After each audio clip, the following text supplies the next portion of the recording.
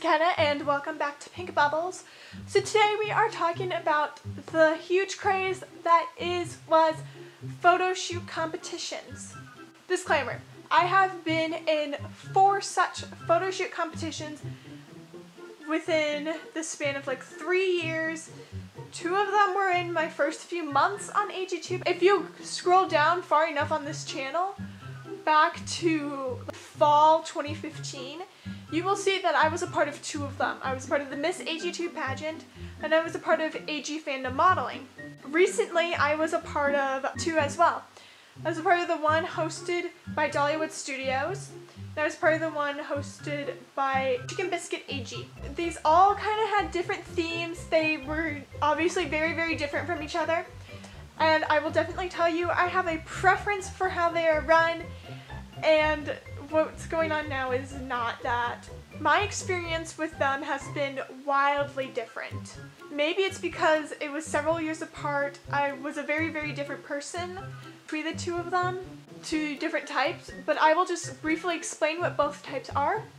The more recent one, everyone should know, are all modeled after creative idea. I like it. It's just everyone, I feel, is giving way too much credit to being like the new thing, because it's just not. And I don't want to be like hating on it, because I'm not. I don't hate these competitions. I think it's really cool that people are able to grow with their skills in photography through these. So the newer ones, how they're run is one channel, usually a pretty big channel of 1,000 to 20,000 or more subscribers, host this competition. And they will say, hey, email me all of your photos, give me your best photos. It has to have 1 main doll in them, and I will pick the top 10 and we will just go from there. So each week you get a new theme and you have to take these photos. And it gets very, very competitive very, very quickly, especially with the bigger accounts. People just like hate that. Like, they're like, really? I should have made it. Like, it gets a big deal really fast. I was so shocked by that. And then the older ones, they would make an entire channel. Just a channel. This is back when like collab channels were a huge thing. Gosh, I sound so old. Collab channels, like you would make channels for everything. Like, it wasn't about getting all the subscribers. It was just channels. Like, I want to do this thing. I'll make an entire channel for it. These channels started popping up where it was just photography competitions. That's all it was. It was one channel dedicated to one photography competition. And how it would work is people would send in their submissions, just like they do now. It would still be 1 main doll, still be a new theme each week, but it wasn't as highly competitive. It was before AGIG blew up, but you would turn in entire photo shoots. So you had to be as creative as you could be, and I really loved that. I was a part of 2. If you scroll far enough down on my channel, what my submissions always were, both of mine never officially ended. It was kind of the end of that era, but I never remember it becoming highly competitive. You knew who was involved, but everyone was very, very kind about it. There was no Instagram involved at all. Maybe that was a big part of it. So at the end of each season, you would get down, like each week, 1 or 2 people would be eliminated. I think you could start out with like 20-something people. Like, you could start out with so many more people. Then at the end, whoever won would be the host of the next season, and one of the hosts from the current season would work with them to make sure everything was going smoothly. I don't know how well that worked out in practicality. So the main differences between these 2 are, one is much more kinder, less competitive, but the photos were not as good. It had full photo shoots, so you didn't really have time, and these videos would have no criticism. So that means you really didn't get constructive criticism, but you also didn't get berated because you had one flyaway.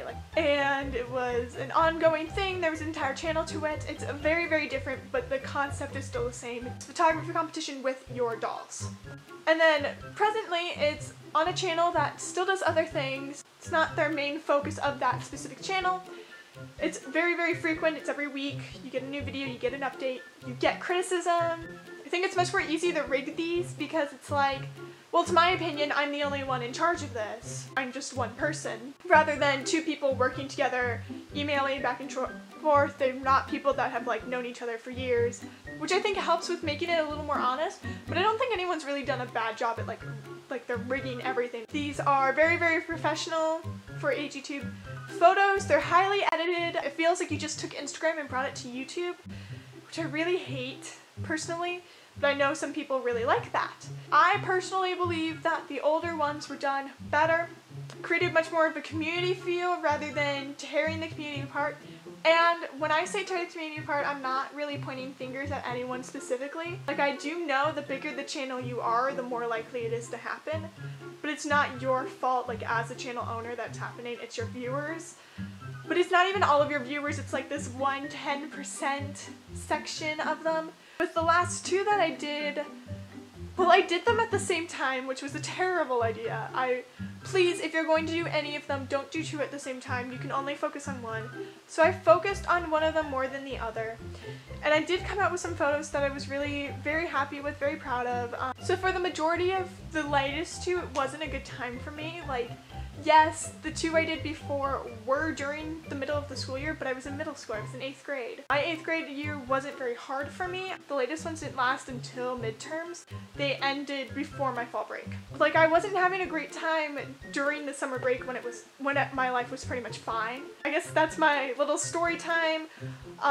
Compare and contrast what I think about these. This is not hatred to anyone. This is just my experience, my thoughts on it. And I hope you guys understand, and I hope you guys enjoyed this video. Don't forget to like, comment, and subscribe, and I'll see you guys in my next video. This is Kendra signing off.